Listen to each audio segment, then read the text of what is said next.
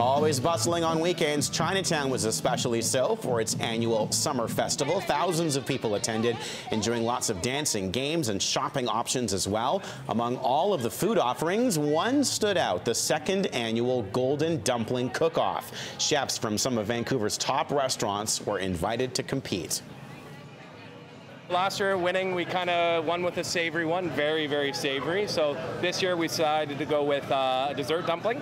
So we've got sweet potato, a little bit of white chocolate, lime zest, and then we're doing a Chinatown broth, which is just all ingredients that you can buy within these, basically these two blocks. A little goji berry and black sesame.